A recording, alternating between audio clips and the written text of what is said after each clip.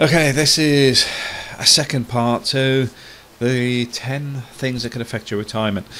This was actually part of the other video, but for some reason the last two pieces got cut off. I think it's happened between moving the files, and for some reason it's just chopped the end off and never told me. But the problem is I don't have the other bit of the file anymore. So what I'll do is I'll go over the last two, and I have to apologise, I'm sick, that's why there's very little video activity today, because I basically got the flu.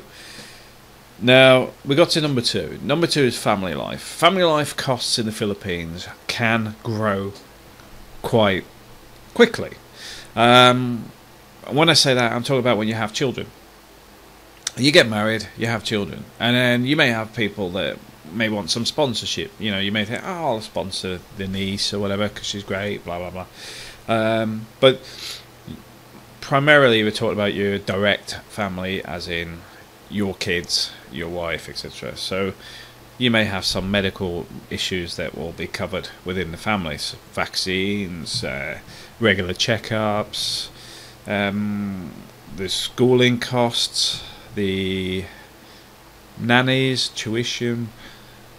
Eating out gets a bit more expensive. Going to play parks instead of going to the restaurant or adding it means that you're spending more money than you normally would. Your commute costs go up, etc., etc.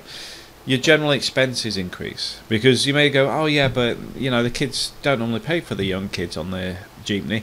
No, you don't. But because you've got young kids, you may actually use the taxi for the air conditioning so they don't get hot and sweaty, that sort of thing. The fact that you'll be carrying pushchairs and stuff and that extra expense, but you'll want to put them in the taxi rather than trying to get on a jeepney at 5 o'clock in the afternoon when it's peak rush hour and everybody's chock-a-block on the jeepneys. Those sort of things change your costs.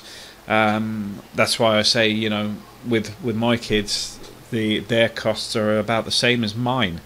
Now bear in mind I have quite an expensive lifestyle for the Philippines.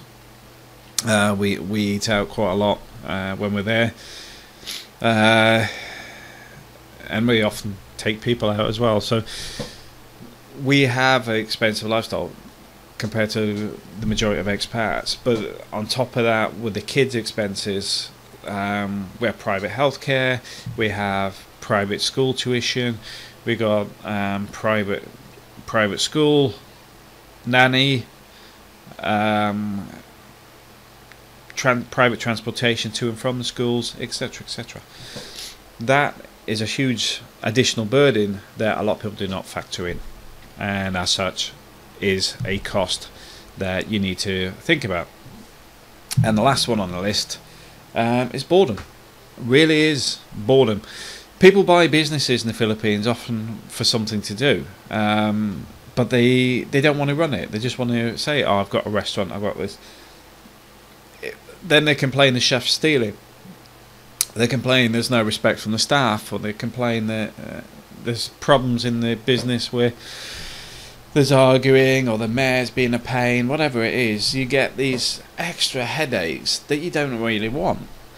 But also, alcoholism is a major problem within the expat community. A lot of people drink from 10 a.m. or even earlier, and then you'll find at 11 o'clock at night they're still drinking. They'll have a couple of shots of something before they go to bed. So they lose their sort of life in the Philippines and become wrapped up inside a bottle. The thing is, the Philippines has a lot to offer, but a lot of it is not on your doorstep. A lot of it is available, but you need to say, where is this? I want to go and do this.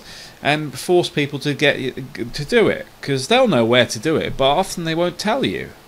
Let me give you a list of things that you could be doing. The first thing is you could go snorkeling, scuba diving, traveling around the Philippines, do motorcycle rides. You could take up farming or small scale gardening.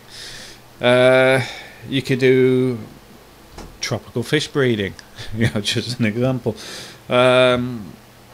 Because when you do the, oh well, we'll go swimming. Well, you go swimming, and then like after about a couple of weeks of it, you stop going, even though the resorts or whatever is on your doorstep. I know people that don't even swim in their own pools very often.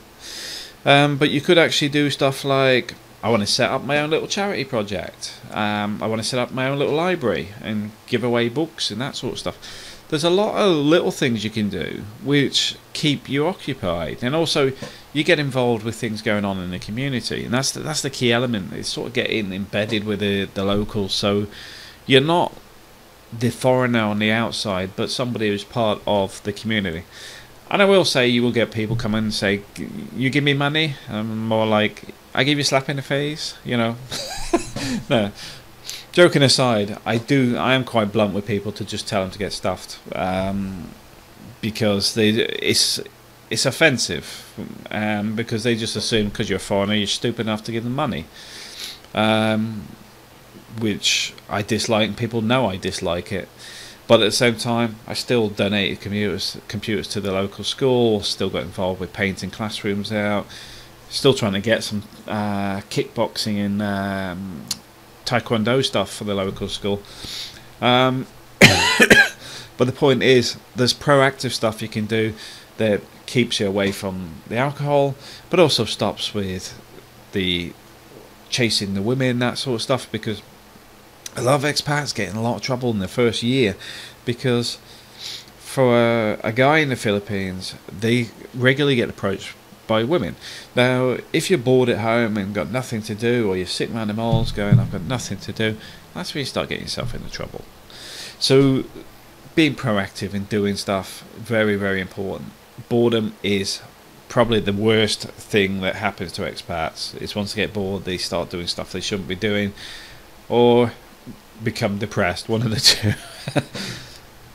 If you're in the Philippines and love it and everything's going great, it's fantastic. But if you get into a bit of a rut or something else, please do something to change it. One of the best things you can do is come out of the Philippines for a month, 2 months, 3 months, and then go back, because it recharges the batteries. You're back in your peak, you're happier again. And I apologise that this video actually broke, but I've ended up with a longer video now. But I'll say those are the 10 things that would have the most effect on most expats. I'm going to have a look at the health cover stuff. I'm hoping to get 10 minutes today to actually get in touch with one of the insurance companies. They've sent me some stuff through. I've got to read it and then talk to them. But I want to do a video on that, because the health cover is one of the most important things I try to emphasise in the Philippines. And it may sound I overemphasise it, but I know enough people that have died because of no medical cover. The Filipinos will let you die. They will hack your leg off in a motorcycle accident because you can't afford to have the therapy and the extra surgery to save your leg. So it is important, and that's why I'm constantly pushing. Good medical cover is extremely important for the Philippines. Thanks for watching.